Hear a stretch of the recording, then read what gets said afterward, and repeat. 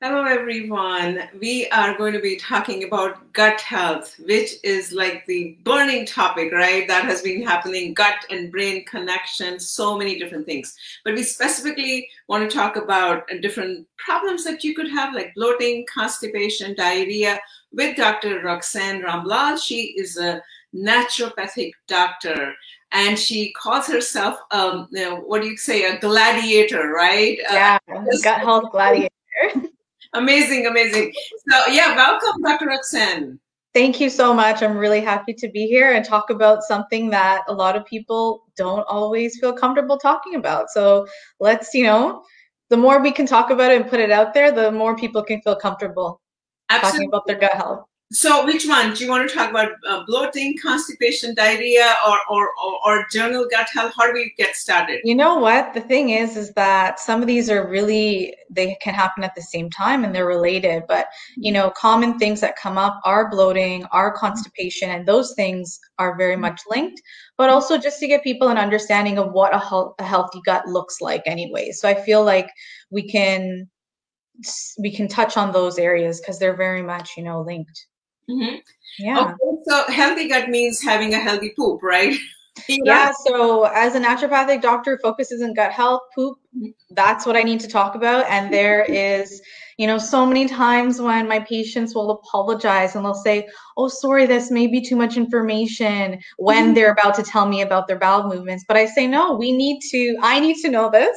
And as a naturopathic doctor, this is really helpful information. So when we think about a healthy gut, and what that would look like and what people can help to identify what that means is that you're having a bowel movement at least once a day.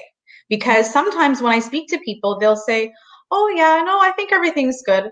I'm pretty regular. Oh, okay, so how many times are you, or how often are you going per day? Oh, I don't go every day. And that right there is an issue. And that's the awareness, right? Some people don't realize that that may not be normal because it's their normal. It's what's common for them. So a healthy gut, when it comes to talking about poop, is having at least one bowel movement every day. And the bowel movement itself, it should be easy to pass. There's no straining. There's no pain as well. And also, again, people are not really used to looking at their stool, but sometimes as a naturopathic doctor, I have to tell them, I need you to take a better look, because if there's blood, if there's mucus, if there's undigested food, those are all signs that things are not working well in their digestive system. If the stool is sticking to the bowl, like there's a lot of things that it may not really come up as like, okay, well, it doesn't really impact me, or I don't really think about it, because it depends on how they're feeling on a day-to-day. They may not be putting the two together. So, a healthy gut is also, there's minimal bloating. So, or, minimal, it's okay once in a while, but excessive, meaning like you're feeling like your belly is like coming out distended, you can't wear the clothing that you want to wear anymore. I have clients who say, there's a certain amount of my clothing that are just put away to the side because I can't wear them because I get bloated constantly. And if I'm and that's something that I experienced too before I became a naturopathic doctor. I was dealing a lot with gut health issues, and that's one of the reasons that really brought me into this, focus, because I want to be able to help people feel confident, because starting out your day wearing this outfit, going to work, and then by the time afternoon or evening, you're like, uh-oh, like this is showing how bloated I am, and you're not too sure why, and you don't really understand what's causing it. Yes. We want people to feel as confident as they can. So minimal bloating and, no acid reflux or feeling of belching and burping. So those are just some basic things that people can understand when we talk about what does a healthy gut look like.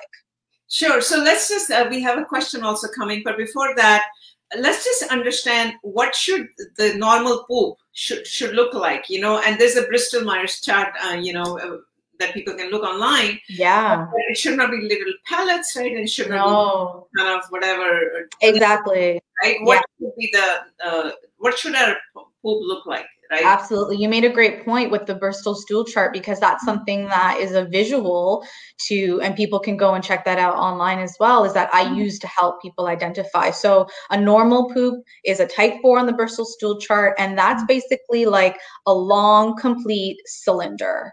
Okay. And, it can have an S pattern, but it doesn't have to. What we don't want to see is something like you mentioned, small, they call it like rabbit poop, like small pellets, or having something that's more of a really loose floating, a lot of pieces, like basically it doesn't have to be full diarrhea, but Yeah. it can be very loose stool. So having that on a regular basis, and it's giving us an idea there's not enough fiber in the diet, but more importantly, it looks like you're not absorbing as much as you should be, because things are going through so fast through your digestive tract that Yeah. there's no opportunity for it to firm up. So Right. that can give people an idea. Okay. Mm-hmm. So I know quite a few people are watching you. You're welcome to ask questions. The question that's coming up right now is, what would you suggest to improve gut health? Mm-hmm. So in terms of gut health, we as naturopathic doctors look at what the underlying cause is. We need to have an idea of what symptoms are presenting, but also what's causing those symptoms. So in the situation of constipation, let's say, constipation can be caused by, as a naturopathic doctor, you want to look at underlying things such as thyroid, right? Low thyroid function is associated, one of the symptoms associated with hypothyroidism is constipation. There can also be use of, let's say, antibiotics, whether it's frequent use for other things. It could be sinus infections, urinary tract infections.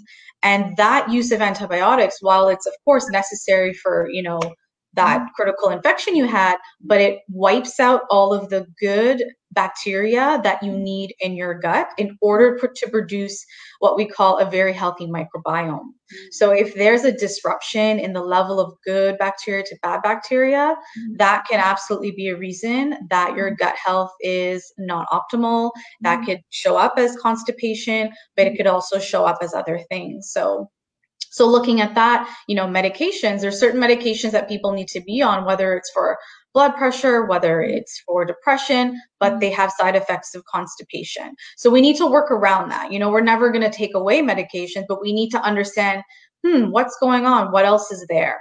And then diet, nutrition is so important, fundamental. So as a naturopathic doctor, you are definitely going to hear those questions first. What does your diet look like? Let's take a deep dive. And what is your hydration? Because sometimes the most simple things are what can be used first, right? And making sure someone is drinking enough water for their body weight. So what I say about that is take your weight in pounds, divide that by half, and that amount is what you should be drinking in ounces, because everyone's different. We hear randomly, like, sure, get your 8 cups, but we need to make sure that it's adequate for that individual. So having healthy foods that are really helpful for the microbiome. So having a lot of probiotics, which can be fermented foods like, kimchi, whether it's kefir, whether it's any type of pickled vegetables, dairy if you can tolerate it, because also food sensitivities could be a reason constipation can happen, right? So when you think about that, there's so many things, and just a lot of fruits and vegetables. A lot of people are not having as much as they think they should be, and processed and packaged foods are a lot of what people go to, right, in order, especially when they're in a rush, they're busy with life, and we need to evaluate and make sure there's a lot of healthy foods that are feeding that gut. Sure. And then herbs, as a naturopathic doctor, I'm sure you also deal with a lot of herbs. What are the common herbs that you use? We'll talk about constipation right now, and then we can also come to bloating and diarrhea later. And herbs, when you think about herbs, you want to make sure that, because there's this idea that herbs are just natural and you can use it and it's no problem. However, when we think about certain herbs that are used as stimulating laxatives for constipation, senna, let's say, this is not something that people should be using often. Why? It creates laziness within your intestines, meaning your bowels will say, okay, this herb is doing the work for me. I don't need to work. And that can actually perpetuate. So when we think about that, there's things we need to stay away from, or things that should only be used for very sparingly.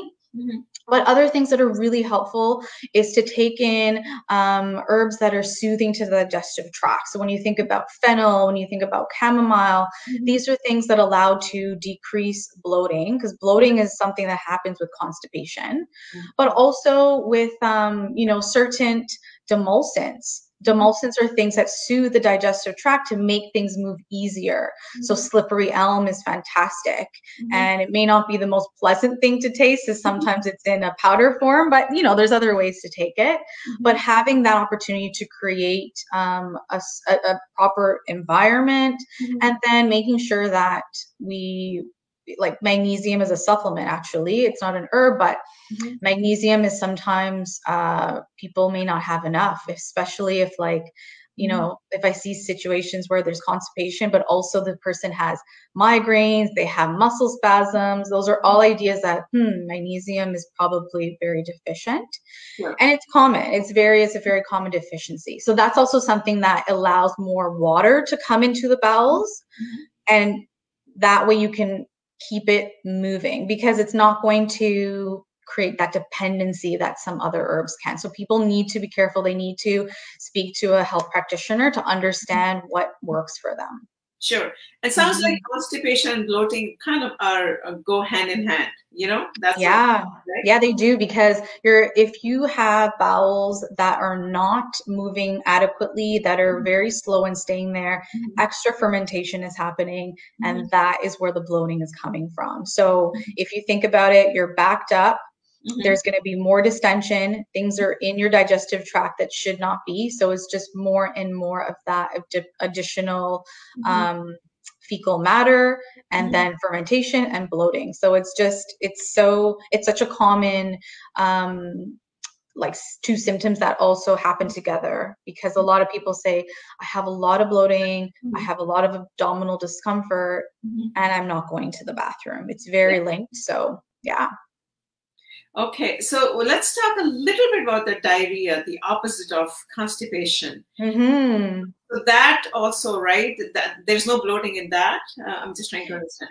You know what? There may or may not be, and it just depends on that individual, because sometimes with diarrhea, it can be more of a stomach upset, stomach discomfort, and less bloating, but it can happen at the same time. Like, it can happen together, because if we think about an individual who may have constipation, they have frequent episodes of that, but then when they do go to the bathroom, they have multiple times that they need to use the bathroom, and then it turns to diarrhea.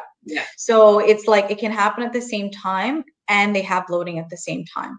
So, again, we look at what is the underlying cause there, because stress plays a huge factor in the way, like you mentioned earlier, the brain gut connection, how stress impacts our ability for the digestive tract to move things along, because it will halt and slow down once you're in a stressful environment. And it doesn't have to be an actual stressful environment, like you're being chased. It can just be your perception of stress, right? You have a lot of emails to catch up on, you're helping to manage your kids' homeschooling, for instance, just a lot of things that are going on, and having your nervous system be overstimulated.